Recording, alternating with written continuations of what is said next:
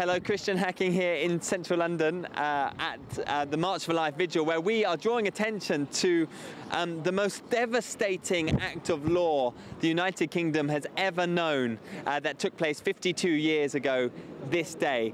And just over there in the House of Parliament, on the 27th of October 1967, an act was passed introducing the intentional killing of unborn babies into the United Kingdom. It was said that it was going to be under compassionate grounds just for those extreme cases of incest, rape or severe fetal abnormality, but that act quickly snowballed into what we now have, which is a full-blown genocide. 214,000 unborn babies killed every year in the United Kingdom. And if you call up the abortion industry, they will quickly slot you under category C of the Abortion Act, being that it is not in the benefit of your emotional health to keep your child.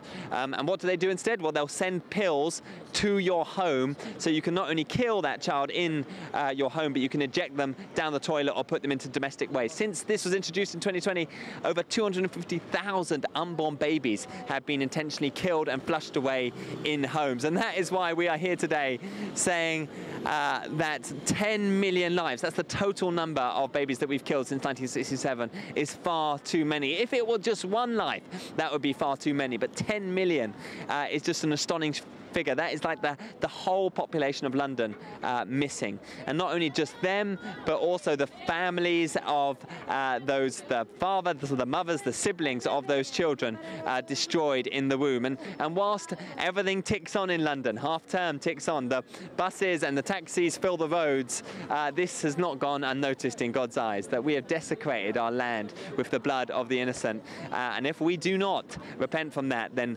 how can we expect to live like we are doing in affluence, prosperity and safety any longer?